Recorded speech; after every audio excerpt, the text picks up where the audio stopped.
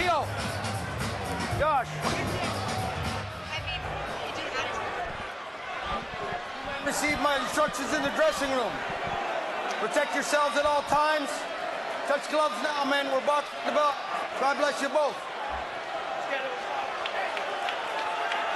Michael Griffin, the third man in the ring tonight for our main event scheduled for 12 rounds in the junior welterweight division, the WBO and Lineal World Championships. The Ring Magazine on the line. Christina Poncher and Jamel Herring here with you from the theater at Madison Square Garden. The energy is palpable. Yes. I know you can feel it, Jamel Herring. Woo. Yes. Guys both are shaking out their legs a little bit. Look at Josh's face, though. Look at Josh's face. He is looking directly in the direction of Teofimo Lopez, and now a lot of questions will be answered. The southpaw. Taylor. Lopez. We're going to come through the front door. He does so with a two-punch combination. Taylor looking to deliver on the inside. Left hook came in from Lopez. Good exchange. That's what Josh Taylor needs to continue to do, is feint. Taylor targeting that left hand. Oh, and a big shot. Trying to create a little bit of separation. Taylor comes right back in with a three-punch combination.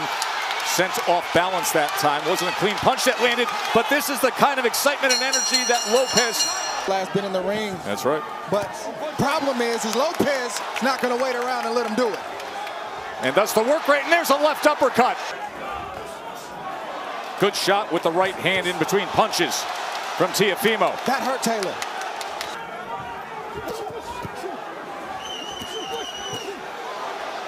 And now standing toe-to-toe on the inside and a right. Falling asleep mentally.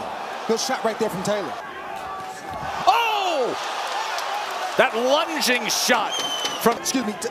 Taylor with an uppercut that hurt him. Made him stand still.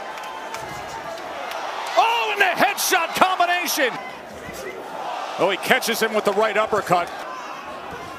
And then you get oh, hit he sets him off back. Down.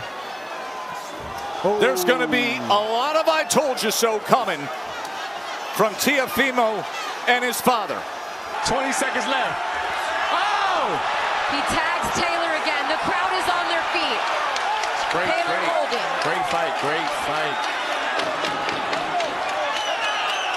10 seconds to go. Will we hear and new? Has Teofimo Lopez done enough as he jumps to the corner? Or will the scorecards go in the favor of